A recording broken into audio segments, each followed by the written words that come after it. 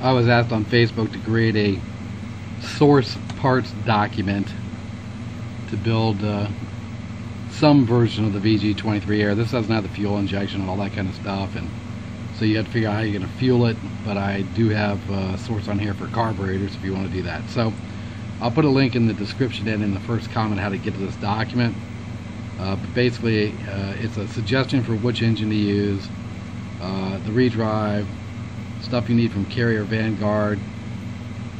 There's some new stuff from Carrier that I haven't reviewed yet and I might buy. The camshaft, Dynocam's website was down, so yeah, I say use a 275.